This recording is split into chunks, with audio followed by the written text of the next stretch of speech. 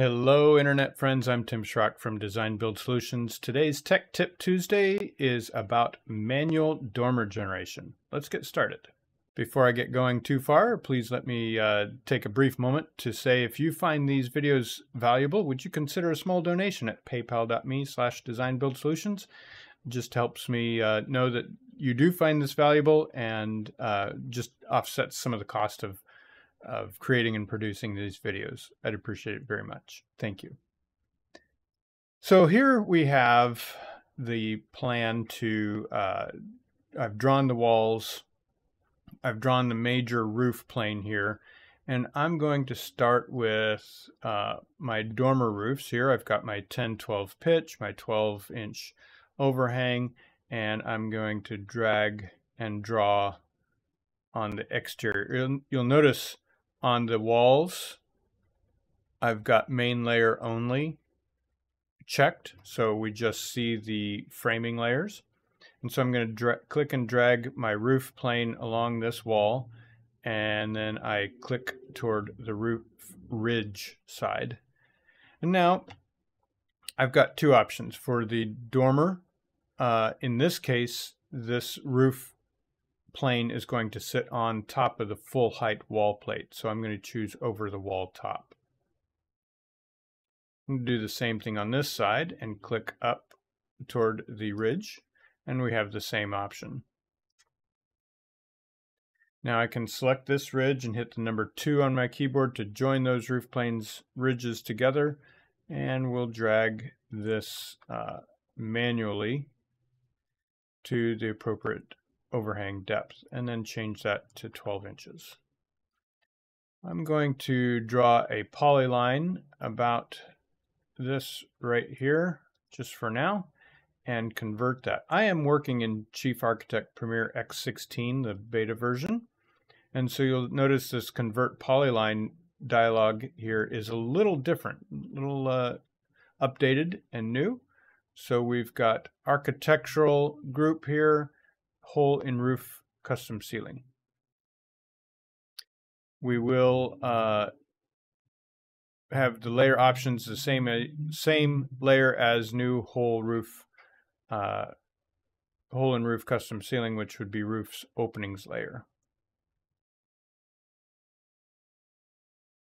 All right, now that I select this, I know it's going to this piece here is going to extend into the room as well as it's going to angle. So I'm going to hit the number 3 on my keyboard.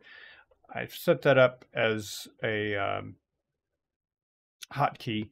You can select this hole and do the break tool here, add break, like so, and drag this up like that. Now this opening can also be joined to a roof plane. So the number 2 key on my keyboard, or this icon right here, join roof planes. My settings are set up that a double right click pulls up this menu. Your settings might have a single right click or a double right click. There's the join roof planes. And you'll notice there's the hotkey right there. That's why I hit the number 2 on my keyboard. And I'm going to join it, that edge of the opening to this edge of the roof plane. Select this edge of the opening. I know in my settings this edge is selected because of the red square. Hit the number 2 key. And there's my dormer.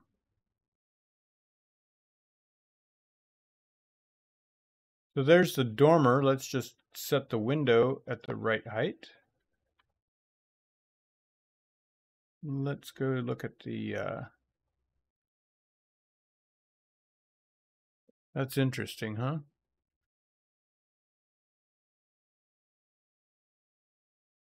That may not be as tall as I thought here. No, that's right. That's the right height there.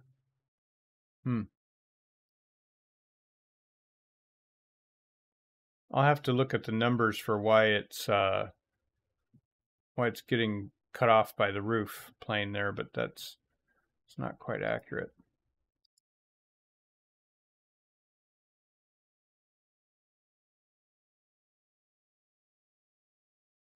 Check this wall type just real quick and make sure, nope, that needs to be an exterior wall type.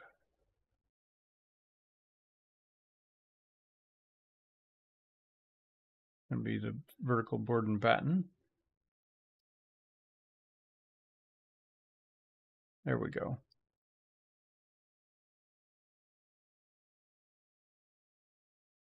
So there's my dormer with the roof, the hole cut in there. Let's take a quick interior look, interior view.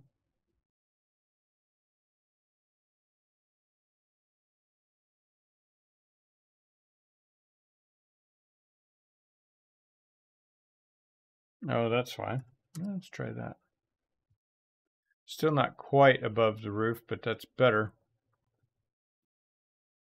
And we'll need to do the same thing to this roof over here, or this dormer. And just to repeat, I'm going to draw the box first. I'm going to convert it to a hole in the roof custom ceiling.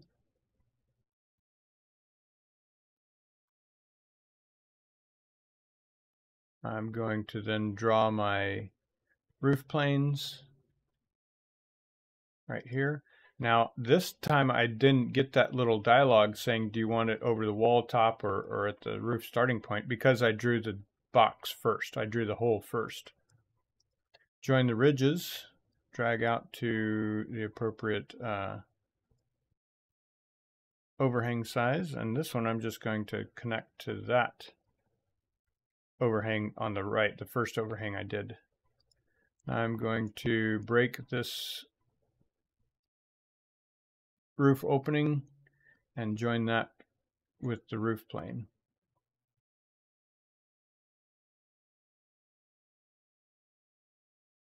There's the interior view. I need to clean some things up with some walls. We certainly can do that.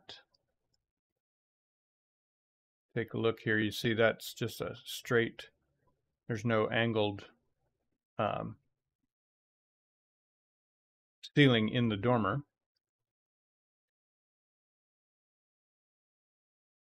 So I'm going to go up to the attic and turn on my reference layers and draw an interior wall.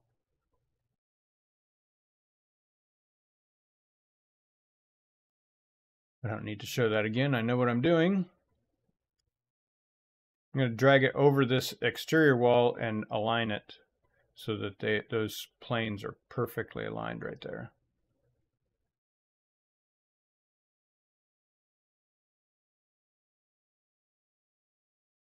Take a section of this. Now what I could do, let me come down here to my roof opening. There we go. And I'm going to break it right here along this interior edge and drag that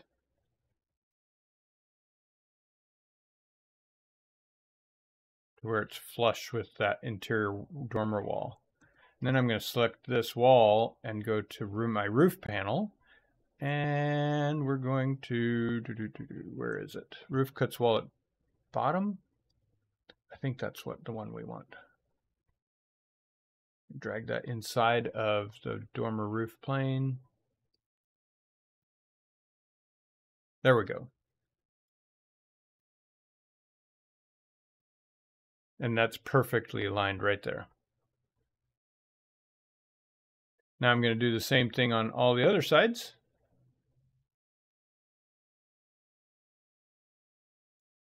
And I can just copy and paste this over the center. I drew a construction line through the center of this attic wall. And there's that one. And then I'm going to select these, copy about the center of that to the center of that. Looks like I'll need to align them first.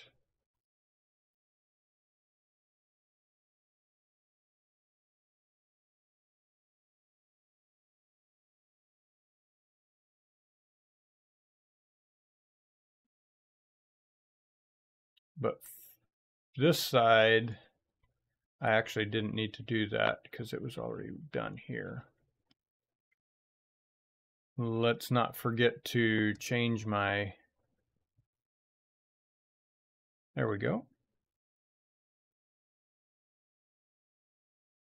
My roof opening, I just did a break and it automatically went to the inside there. All cleaned up, just the way I want it. Now I need to adjust my elevation so that this window isn't being cut off by the main roof, but that's our general manual dormer. I hope this has been helpful. If you like this, please like, subscribe, and let me know what you think in the comments. Otherwise, take care. Have a great week.